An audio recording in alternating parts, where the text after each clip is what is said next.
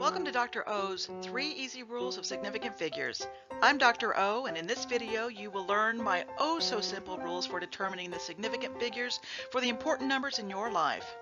In this video we will learn the rules, we'll apply the rules to lots of examples, and by the end of the video you will be well rehearsed with these 3 easy rules and able to make determinations regarding significant figures on your own. So, let's get started.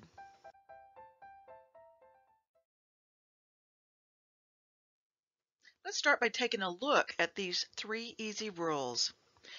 Rule number 1 states that leading zeros never count. Now when you have a number that starts with a 0 or even many zeros, those beginning zeros will never be counted towards part of your significant digits, and there are no exceptions to that rule. See how easy that is? Rule number 1. So simple. Rule number 2 states that trailing zeros count only when a decimal is present. When your number has one or more zeros at the end, those zeros will count as significant figures only if you see a decimal somewhere in the number. If there's no decimal, those zeros don't count. Rule number 2, a little more involved than rule number 1, but very simple and easy. Just look for the decimal. Rule number 3, numbers that are not leading zeros or trailing zeros count. This rule is telling us that any number between 1 and 9 will count, as well as any zeros that may be sandwiched in between those numbers. So these are the 3 easy rules. Now let's take a look at some examples of how to apply these rules. Let's look at some examples and apply rule number 1. Leading zeros never count. So here we have the number 007. It's a great number, and it's been around for a really long time. Dr. John Dee was court magician and counsel to Queen Elizabeth I, and when he traveled on the Queen's behalf, this was the number that he used to identify himself in correspondence with the Queen. So before it was Bond, James Bond, it was actually Dee, John Dee. What about the significant figures, though? Well, rule number 1 says that leading zeros never count. So those first 2 zeros are going to go away, leaving us with only the 7. So how many significant figures does 007 have? Just one. Sorry, James. So how about this number? 0145. Well, rule number 1 says that leading zeros never count. So that 0 at the beginning is not going to be important to us, but the 1, the 4, and the 5 are. So how many significant figures does 0145 have? It has 3. Here we have 0014. Rule number 1 states that leading zeros never count, which means that the first 2 numbers, which are zeros, are going to go away, and we are left with the 1 and the 4.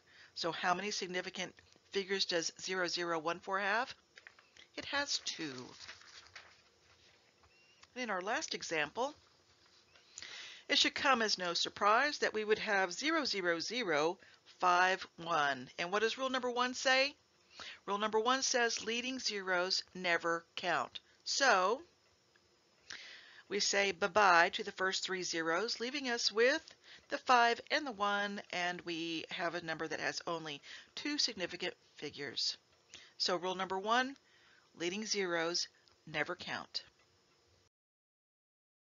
Here we have rule number 2. Rule number 2 states that trailing zeros only count when a decimal is present.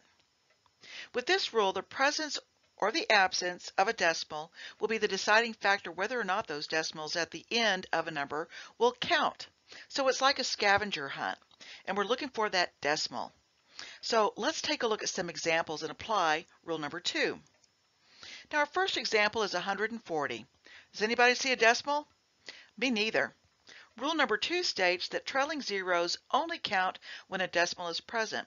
So without a decimal, the 0 at the end of this number doesn't count towards our significant figures, which means that our significant digits are the 1 and the 4, and our example has 2 significant figures.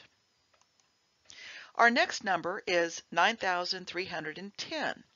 And rule number 2 states that trailing zeros only count when a decimal is present. So without a decimal, and we can see this number has no decimal, that ending 0 will go away, and our remaining numbers of 9 and 3 and 1 will count towards our significant digits, which means in 9,310 without a decimal, we only have 3 significant figures. If we change that number just a smidge, like adding a decimal, now we have 9,310 with a decimal. And how does that change things? Well, rule number 2 says that trailing zeros only count when a decimal is present. So now that we have a decimal, that ending zero becomes important in our significant figures. So we have a 9, a 3, a 1, and a 0 that will count towards our significant digits, which means that in this example, we have 4 significant figures.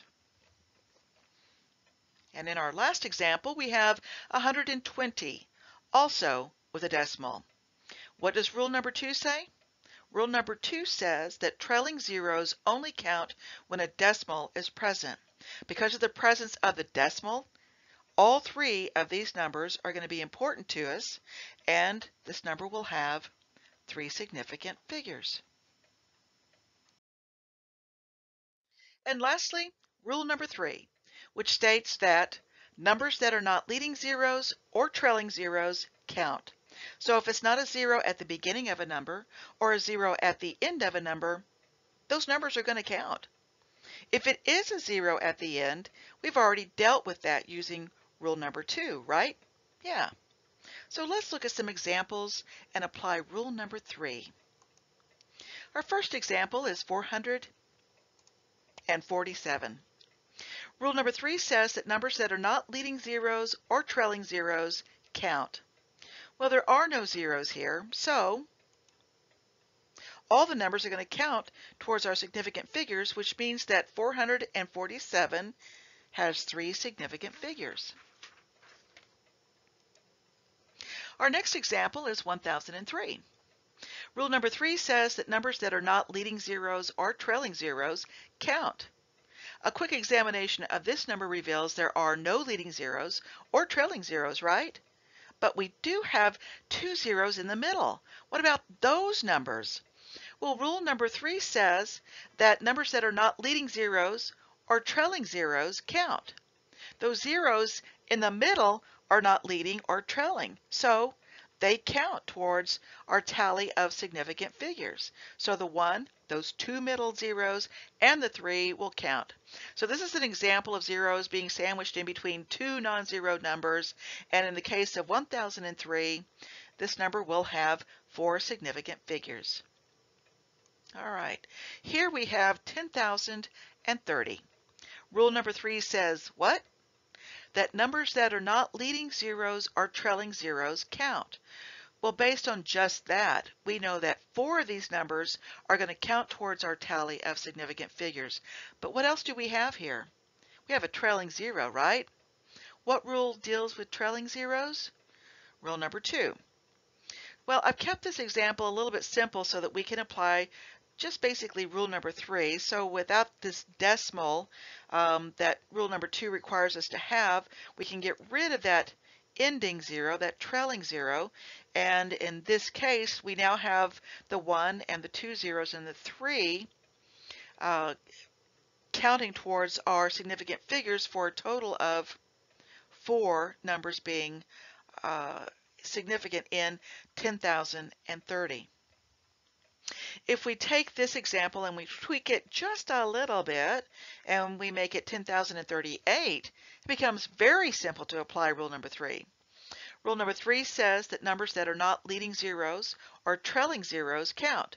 And now we have no leading zeros, nor do we have trailing zeros, which means that every single one of these numbers becomes important when determining significant figures. And in this example, this number will have 5 significant figures. Let's mix it up a little bit. Let's look at some examples and cite which rule or rules we're invoking to determine how many significant figures that number has. Oh, it's going to get exciting. All right, 728 is our first example. Well, rule number 1 deals with leading zeros, and we have none, so that rule doesn't apply. Also, there are no trailing zeros, so rule number 2 doesn't apply here either, which leaves us with rule number 3. Numbers that are not leading zeros or trailing zeros count. That being the case, how many important digits do we have?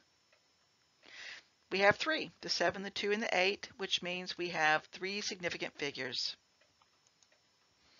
In this example, we have 13.92, and we have a decimal. Now, what rule is concerned with decimals? Well, that would be rule number 2 regarding trailing zeros. Well, there are no zeros in this number, trailing or otherwise, so neither rule number 1 or rule number 2 are going to apply, do they? Which leaves us with rule number 3. And rule number 3 states that numbers that are not leading zeros or trailing zeros count, which means that all 4 of these numbers are going to be important to us, and 13.92 has 4 significant figures. Now here's our next example. Well, we haven't seen anything like this before. That's right. So we're going to talk about it right now. Here we have 1.3 times 10 to the third, which is written in scientific notation. Now, when determining significant figures for numbers in scientific notation, you simply disregard the exponent and you look at the number in front. Voila! See how easy that is? Actually, that number in front has a name, and it's called the mantissa. And in this case, our mantissa is 1.3. Now, looking at 1.3, we can see there are no zeros, leading or trailing, so neither rule 1 or 2 are going to apply, which means that the only rule left would be rule number 3, which states that numbers that are not leading zeros or trailing zeros count. So, the 1 and the 3 are our important numbers, which means that we have 2 significant figures in this number. And you thought it was going to be hard. Let's look at another one like that. Here in our example, we have 9.20 times 10 to the negative 2, which is similar to the previous example in that we have a number with an exponential part. Well, the good news here is that we know what to do with that. Bam! You give that exponential part the old strike through. And that leaves us with 9.20. Now what do we see? Well, we have a trailing zero, don't we? And what rule deals with that? That would be rule number 2. And the rule is that trailing zeros only count when a decimal is present. Do we have a decimal? We sure do. It's between the 9 and the 2. So that means that trailing zero is now important to us. What other rule applies here? Well, that would be rule number 3. So applying these 2 rules, we can determine that the 9, the 2, and that 0 are our important digits, and that 9.20 to the negative 2 has 3 significant figures. All right, let's look at another example. Here we have 0.00823. And what's the first thing that we see? Leading zeros. What rule deals with leading zeros? Rule number 1. And what does rule number 1 say about those leading zeros? It says leading zeros never count. But Dr. O, there's a decimal. Does rule number 1 concern itself with decimals? No, it doesn't. It's the simplest of all the rules, and it says that leading zeros never count. That's the end of the story. So there they go. Bye-bye. Now we're left with the 8, the 2, and the 3. What rule goes in effect here? That would be rule number 3. Numbers that are not leading zeros or trailing zeros count. These are the important numbers for us, the 8, the 2, and the 3. So we can determine that 0.00823 has in fact 3 significant figures. Now here we have 41.3010. So what do we see? Well, among other things, we have a trailing zero, right? Rule number 2 deals with trailing zeros, and it says that trailing zeros only count when a decimal is present. Is there a decimal here? Yep, there is. And even though it's all the way over to the left between the 1 and the 3, its mere presence means that any zeros that appear at the end of this number will count towards significant figures. What other rule are we going to invoke? Well, then that would be rule number 3, because in addition to trailing zeros, we have other numbers that are not leading or trailing zeros, so they're going to count. Remember, rule number 3 says numbers that are not leading zeros or trailing zeros count. So with our 2 rules invoked, we can now determine our significant figures, which is going to be actually all of them. So 41.301, and yes, this last 0 are going to count, and this number in fact has 6 significant figures. Now here in this example we have 10 times 10 to the negative fifth. Now realistically you're not likely to see a number like this, but we're going to use it to in this example to apply our rules. So even without looking at the 3 easy rules for determining significant figures, what's the thing that we can do first? Well, if you said bid farewell to that exponent, congratulations, you've learned something and you would be correct. Now we can apply our 3 easy rules. Well, rule number 1 doesn't apply because there are no leading zeros. How about rule number 2? Yep, there's a trailing 0 in our mantissa, isn't there? Does anybody see a decimal? Nope, because there isn't one. When rule number 2 says that trailing zeros only count when a decimal is present. So without a decimal in our mantissa, that trailing 0 doesn't count. So it's going to go away. So what does that leave us with? Well, it leaves us with the number 1. And applying rule number 3 to that number 1, rule number 3 says that numbers that are not leading zeros or trailing zeros count. So in fact, that number 1 in our mantissa is our only significant digit. And in the final analysis of this number, the example 10 times 10 to the negative fifth, it has only one significant figure. So let's work 2 more examples before we call this video done.